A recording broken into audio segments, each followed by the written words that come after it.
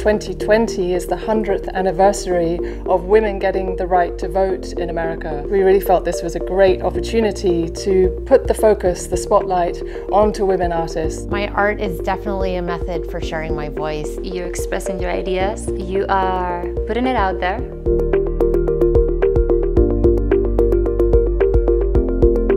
I think the most extraordinary thing is that you have something in your mind and you're, in the end, maybe able to project it. As a conceptual photographer, I do enjoy the process of creating from a vision and from something that I want to say. I use found paper and found things, pulling things from the world around me to recreate new stories.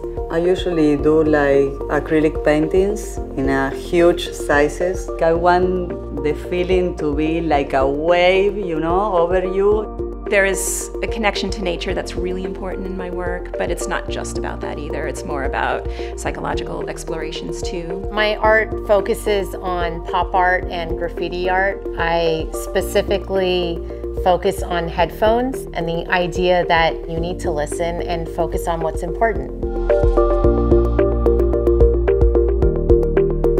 Our position as an online gallery is very, very special. We have this incredible parity between men and women. It's actually 50-50. We really wanted to do something to show how empowering it can be to be an artist, to use paint, photography, sculpture, collage, anything that you're working with as an artist to express yourself.